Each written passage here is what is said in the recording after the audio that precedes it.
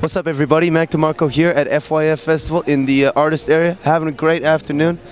Here today to talk to you about a song that I like to listen to when I'm feeling a bit blue. It's a song by a man named Harry Nilsson, who is gone now, but he was around in the 70s, 80s, 60s. Beautiful voice.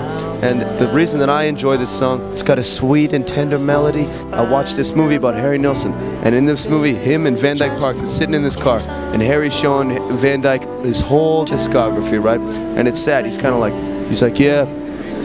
yeah, this is all that I've done with my life. But it's also very beautiful. And the whole time, this radio song is playing, and it's a real good one. So, God bless.